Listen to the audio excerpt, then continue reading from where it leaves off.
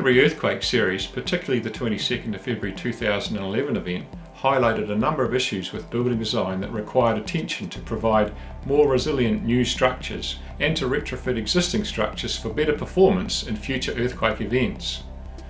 Timber framed houses performed pretty well in the earthquakes in Christchurch, but those that were located on liquefied ground didn't perform so well.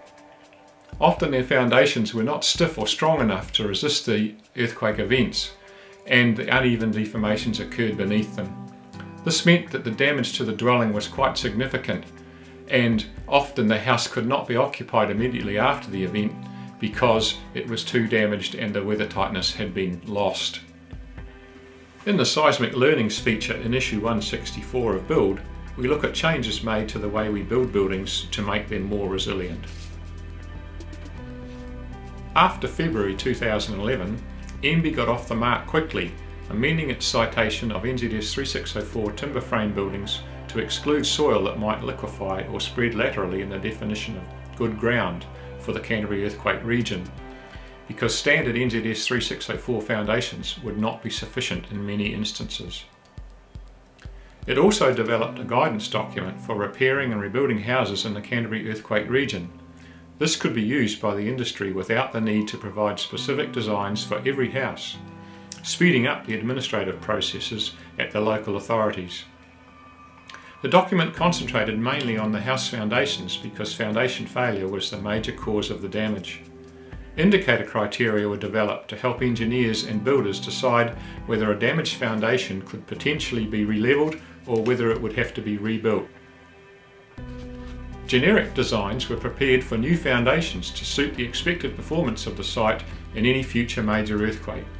These were based on a site technical classification, or zones, established by geotechnical engineers across the region.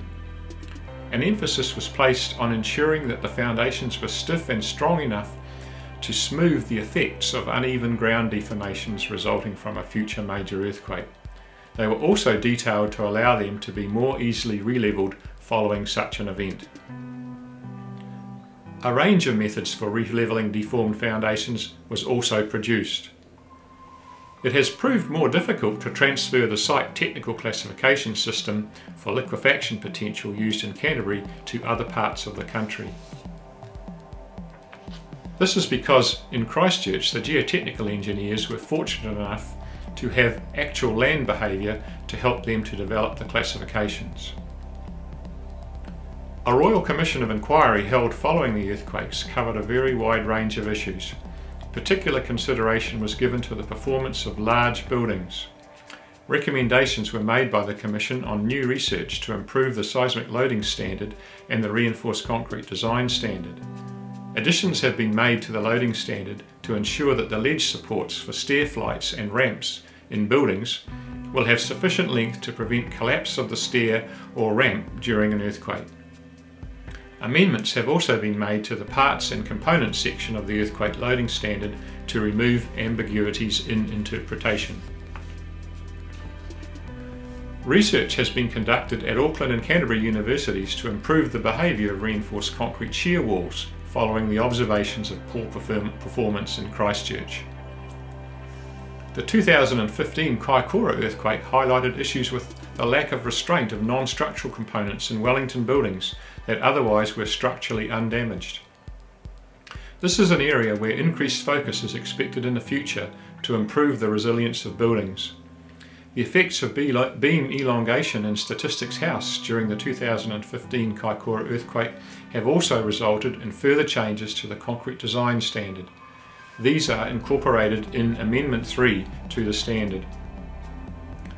Other articles in this issue include new technologies being employed in new building design, a description of the correct application of the parts and components section of the earthquake loading standard for suspended ceilings, and MB's response to the observed behaviour of Statistics House in Wellington.